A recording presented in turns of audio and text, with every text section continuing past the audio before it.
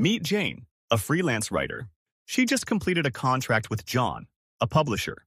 To finalize the agreement, Jane needs to send a signed document to John, confirming the terms of their contract. Let's have a look at how they can achieve a secure contract using a digital signature. Jane typed the document on her computer, making sure to include all the necessary details.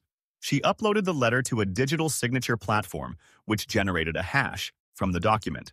Jane used her private key to encrypt the hash, creating a digital signature.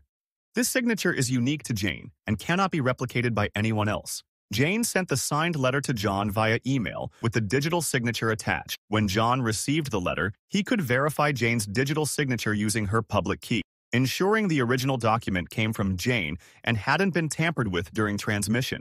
Now John can finalize the contract. Jane and John has successfully used digital signatures to streamline their workflow, saving time and increasing security.